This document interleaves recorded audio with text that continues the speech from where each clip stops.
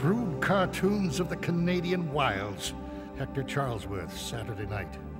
The Hot Mush School. The advanced atomizers who spray a tube of paint at a canvas and call it sunshine on a cowshed. Toronto Daily Star. The Elements? Hungarian goulash. Rock and maple. Drunkard stomach. Rather like a Christmas tree nightmare, which might have visited Scrooge. Toronto Telegram. In the first third of this century, 7 men conspired to alter the face of a nation, to change the way people looked at the land around them, to unlock the energies hidden within water and sky, rocks and trees in ways not seen before. To do this, they assaulted a fortress of tradition, of skepticism, of ignorance.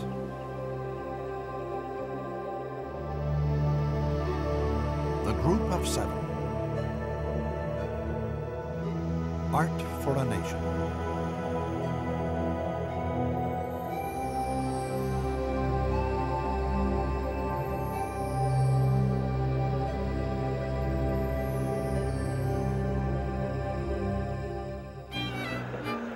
It began with a young nation held tightly in the grip of a colonial past. It began with a European aesthetic, forged over centuries of careful evolution, bound by the cultural and social systems of those who immigrated here. It began, as all good revolutions do, with the powerful, entrenched elite. Canadian painters still look to Europe for initiative and the inspiring associations that the artist life of the old world alone can provide. The Art Chronicle, 1910. An infant country can put forth only an infant life, and an infant life only an infant art. Its value is not in achievement, but in promise, which is precisely the value of all Canada. Basil King, The Canadian Forum. An awakening. Among these few Canadian artists, the nucleus of the Group of 7 is already taking shape. Some will meet at commercial graphics firms in Toronto, where they were employed before the Great War. For more than a decade, their interests, their philosophies, their feeling for the land will converge, and their abilities will grow.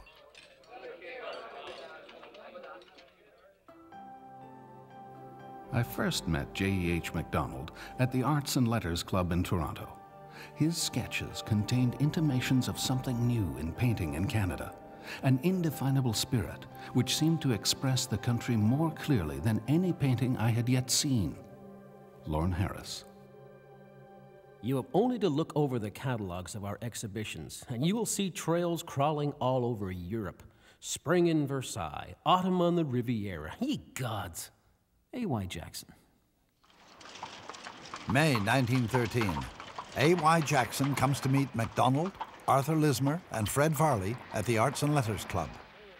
An exciting forum of ideas and opinions, the club provides fertile ground for the expression of the most radical concepts and for the most spirited responses.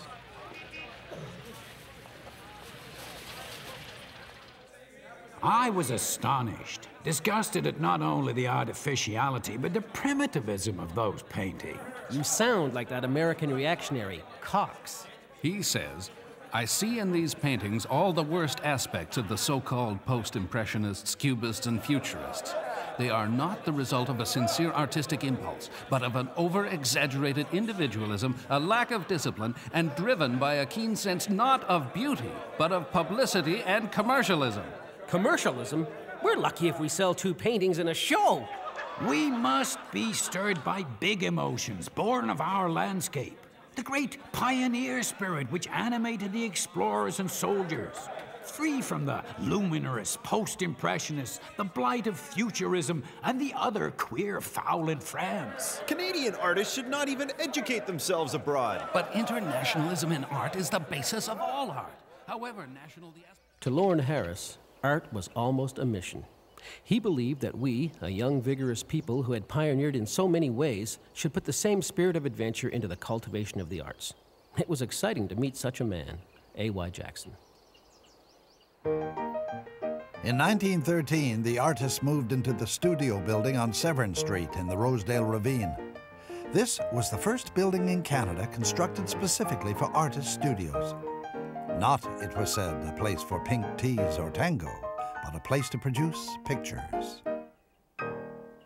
But the sheer bigness of their sense of the land cannot be contained within the studio walls. It will expand to encompass an ambition of enormous breadth and scope.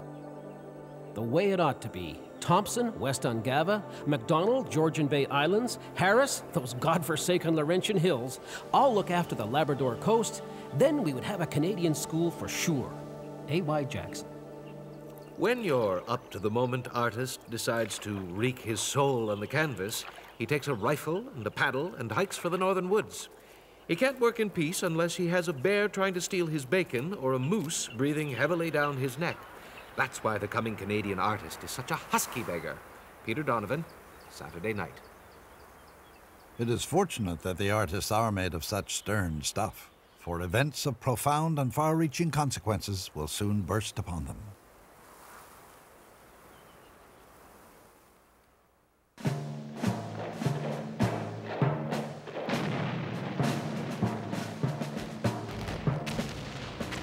In the summer of 1917, Private A.Y. Jackson, serving with the 60th Battalion, Canadian Expeditionary Forces, will receive devastating news. Tom Thompson is found drowned at Canoe Lake in his beloved Algonquin Park. Foul play is not indicated, and everyone agrees that Thompson would have been the last to take his own life. The mysteries surrounding his death will persist. It is hard to assess the magnitude of Thompson's contribution to the Group of Seven and the severity of his loss. The others have been deeply moved by his superb talent and his personality. The earliest members will continue to think of him as a motive force and as one of their number.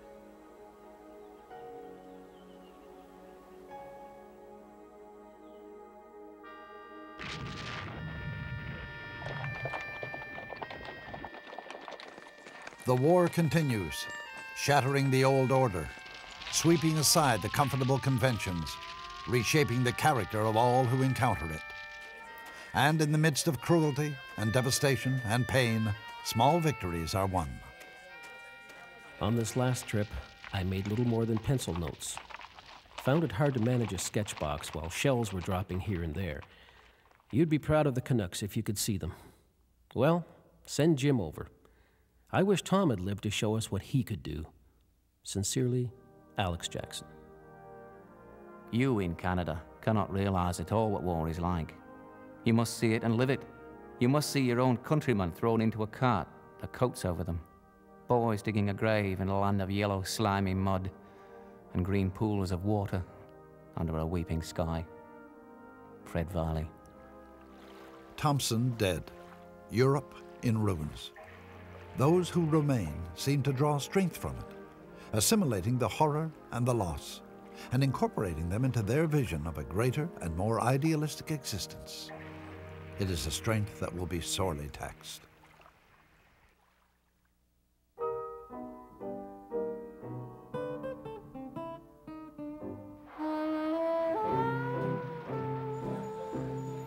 This year, Mr. Harris has pressed the very brightest tubes upon his palette and has let his brush, knife, trowel, shovel, or whatever tool he has used run away with itself. The Toronto Daily Star. The river is wild. So wild you would never dream it was a river unless the catalog vouched for the fact. Not only the river, but the trees, the rocks, everything is equally wild, and all look as though they were badly in need of sorting out and tidying up. The Toronto Daily News. Even A.Y. Jackson, whose belief in the movement and singleness of purpose verges on the legendary, will have moments of intense frustration. The art of picture making for a living has become more or less ridiculous. The average painter would be better employed at a carpenter's wage designing house decoration.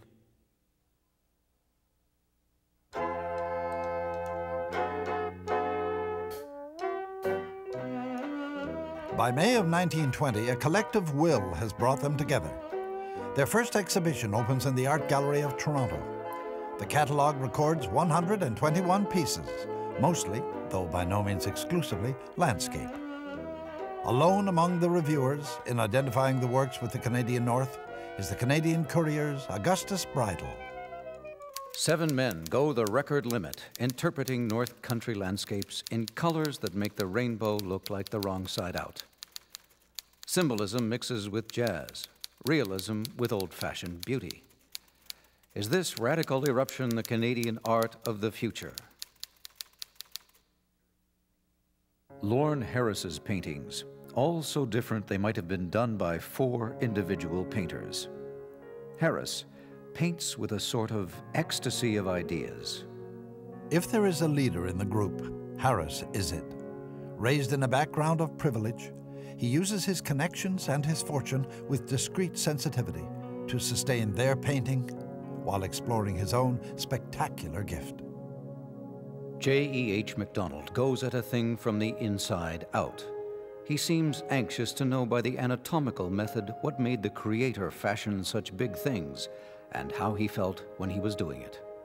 Cerebral, quiet, with a deft wit, MacDonald is the poet of the group.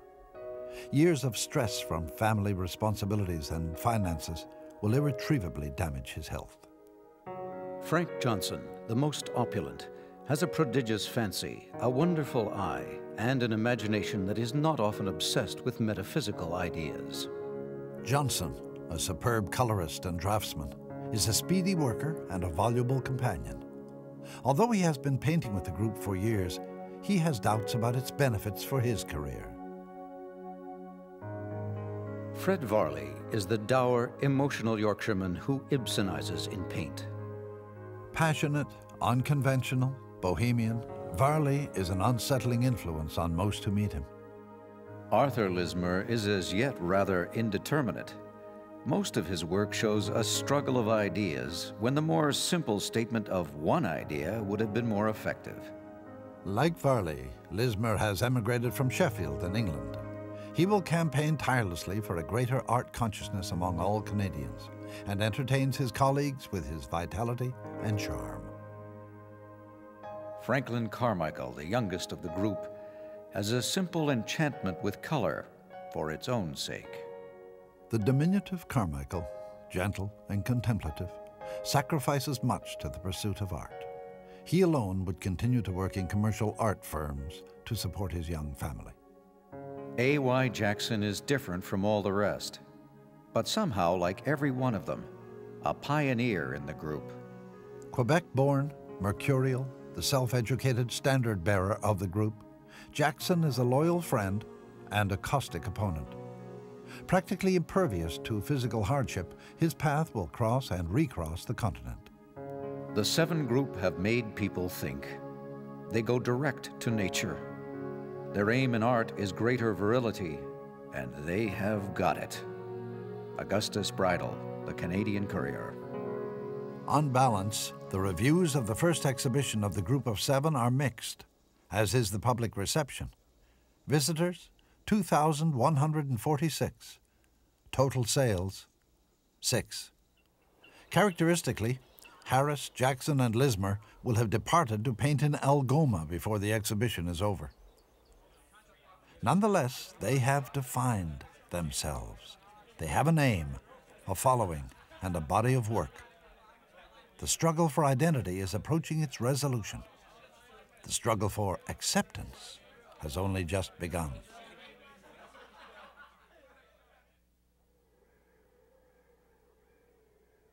With the modest claim of Eric Brown, director of the National Gallery of Canada, a slightly modified exhibition goes on the road to the United States.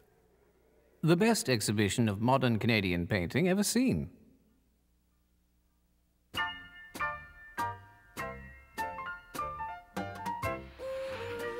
Reaction ranges from a somewhat Puritan distaste in Boston to remarkable enthusiasm in Buffalo, with various whistle stops in between. Realizing that the opinions of our critics and collectors meant nothing, a number of our more venturesome painters started to exhibit outside of Canada, where they were unknown and where their work had to hold its own or sink. A.Y. Jackson. I should judge, by comparing our own show with a fine collection of American pictures recently shown here, that we Canadians are developing a rather cold austerity of character, which may be uninviting, however noble. J.E.H. MacDonald. The Group of Seven strives to paint Canada as it is. The wilds with the tangle of underbrush, the streams, the lakes and islands, and the hard, sharp distances. The Buffalo Evening News. We believe wholeheartedly in the land. Someday, we think that the land will return the compliment and believe in the artist, not as a nuisance or a luxury, but as a real civilizing factor in the national life. Lorne Harris.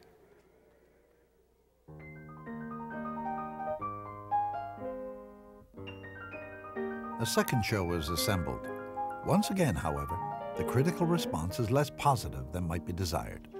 Although I am somewhat dismayed by Harris's frankly neurotic studies of color and form, phantom trees that never grew, distorted nightmares of deadwood, and much else, I find Jackson swinging back to a rather more comfortable idea. MacDonald, in his Algoma tapestry period. Lismer seems to have made decisive advances since last year. And Carmichael is producing exquisite ecstasies of beautiful color. I especially like Varley's smashing epic in bravura style, an audacious attempt to express the power of a gale on a foreground tree, a vast, uneasy stretch of multicolored lake, and a dazzling mineralogical sky. Augustus Bridle, The Toronto Daily Star. I find these artists glory in ugliness. I miss the work of Frank Johnson. He never quite fitted with the work of the other men with whom he was associated. Fred Jacob, The Mail and Empire. Already the group is changed. Frank Johnson, worried that his sales will be damaged by association with the group, participates only in the first exhibition.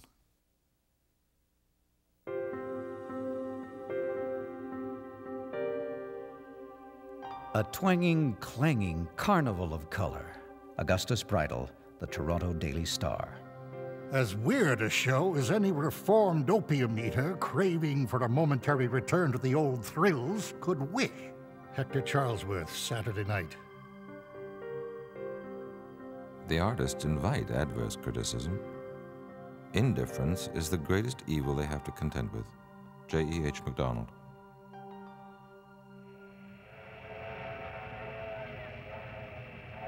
As the existing work circulates, bringing in a wider audience, more is on the way.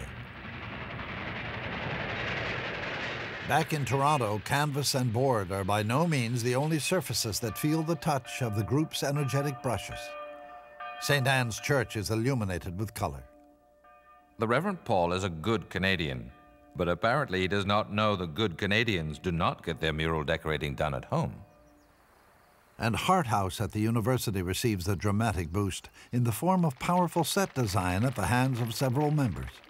It becomes clear that the opinions of the group are widely reflected in the artistic community. Merrill Dennison, playwright. The worst influence on our culture is academic ennui that sucks away the enthusiasm, the vitality, the joy of experimentation that should be the heritage of the Canadian.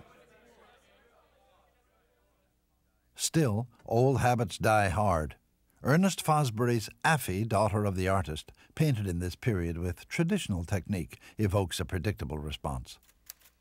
Her boa stands out so clearly that it looks like real fur instead of a painted picture of it.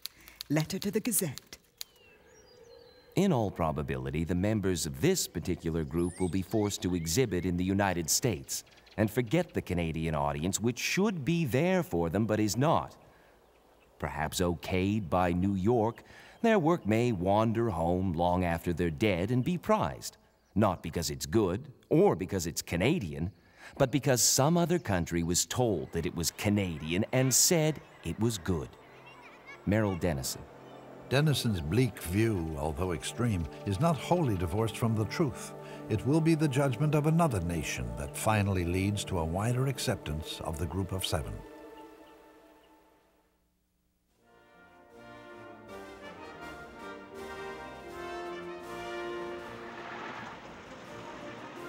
The British Empire exhibition invites the best from the dominions and colonies for critical and public inspection.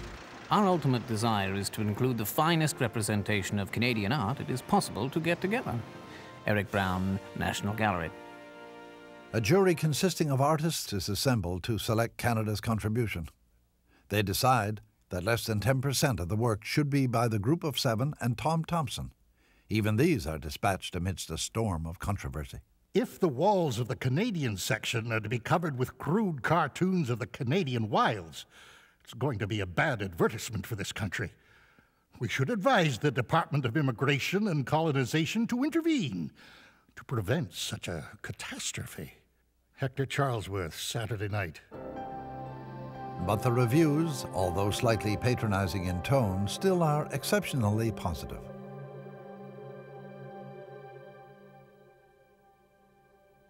It is here, of all the dominions, that the note is what we understand by modern. Very emphatic, a little crude, leaving plenty of room for refinement without loss of character. The London Times. The Canadian landscapes, I think, are the most vital group of paintings produced since the war. Indeed, this century. It would be a graceful and fraternal gesture if we acquired 2 or 3 for the Tate Gallery. Lewis Hind, The Daily Chronicle.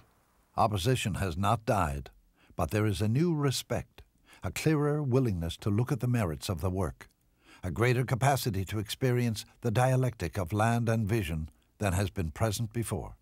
I felt as if the Canadian soul were unveiling to me something secret and high and beautiful, and a mysticism I had not suspected. Salem Bland, The Toronto Daily Star. It is a vindication, an affirmation of the principle that has inspired them. Art is not a profession practiced, but a way of life. Arthur Lismer. It is a spirit that has arisen elsewhere, attracting the attention of artist and anthropologist alike, and it re-echoes in the consciousness of the group. The National Museum's Marius Barbeau. Our plan is to exhibit jointly a considerable number of West Coast Indian carvings and a certain number of modern paintings by Canadian artists, which might serve as an interesting background to the Indian art motifs. Miss Emily Carr Victoria has made interesting paintings. Their vision has radiated outwards, resonating in the work of new artists. A.J. Casson has been accepted into the group to fill the void left by Frank Johnson, and other talents are being nurtured and encouraged. To Eric Brown, National Gallery, Ottawa. Dear Mr. Brown, if it had not been for you and the Group of Seven, I would surely be sunk into oblivion. Sarah Robertson. In later years, it will be the Canadian group of painters, among others, who will inherit this mantle of collaboration and the ardent conviction that burns alongside it. The legacy is by no means theirs alone. The growth of a love for beauty and the fine arts is one of the essential ways of revealing a nation's ideals. Arthur Lismer. The creative artist is the custodian of the future fame of his own country. Lorne Harris. From Glace Bay to the Coast Mountains, and from Ellesmere Island to the 49th parallel, they discover their subjects. Not simply the land, but the act of perception itself is transformed, articulated, brought home to their audience. New expressions of color, new textures and surfaces, new emotions.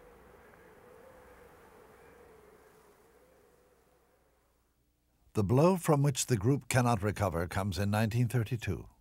The death of James Edward Hervey MacDonald heralds disbandment. Although Edwin Holgate and Lemoyne Fitzgerald briefly hold membership, it is time to move on. The group has seen vast transformations in its pursuit of the special quality that informs their nation. Their influence has spread widely, and the remaining members will continue, but their association is complete. In a brief dozen years, they have created, as none could have done alone, a Canadian art.